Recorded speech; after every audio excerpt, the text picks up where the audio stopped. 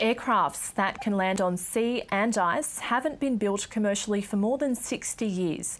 That's until now. Darwin is about to become the manufacturing hub for these marvellous machines under a new $10 million deal. Search and rescue, drug enforcement, pearling and more.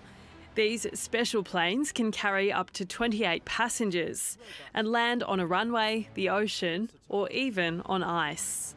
We are entering into a new era of modern manufacturing, and this is putting aviation manufacturing for the nation right here on display for Darwin. This is a really significant day for aviation in this nation.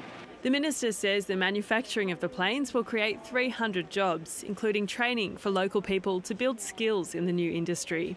The company behind the aircraft, Amphibian Aircraft Holdings, says it's the first passenger aircraft approved by American air safety authorities to ever be manufactured in Australia. AAH says it hasn't finalised any orders for the planes yet, but there's been lots of interest, particularly from Southeast Asia. The Albatross is going to be a highly sought after aircraft for a range of different industries. Tourism, when you have a look at aquaculture and the farming that happens out there in the pearling industry, search and rescue, surveys. The Airport Development Group, which has agreed to host the manufacturing precinct on land near Darwin's airport, says it will span acres. So there'll be a painting assembly and then electronic fit out and all the rest of it. It's quite exciting in the size of it. It's not a small project by any stretch. The first plane is expected to be completed by 2025. Kate Ashton, ABC News.